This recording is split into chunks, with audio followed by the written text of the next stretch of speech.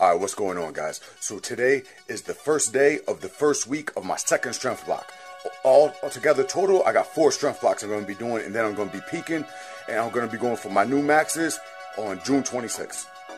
So anyways, though, I'm feeling really good. I'm coming off of a deload. I hate deloads. They suck. To me, they're harder to do than the regular workouts, but I'll get into that another time. But anyways, last month, I was doing sets of 5s on deadlift. This month, it's going to be sets of 3s. That means in 3 weeks from now, I'm going to be going for a new 3-rep max on deadlift. We're looking at something big, man, something heavy, something big for me, at least. I'm thinking something along the lines of 545 or 550. And seriously, I can't even wrap my head around the thought of me getting 550 pounds for 3 reps. I know it's not a lot, but for me, it's a lot. But it's just another step on the road to me getting to 600. I got 520 for 5 reps last month, and now we're going to be working towards that. Today, the main lift is squats, and then after that, I'm going to be doing incline bench and pause deadlifts.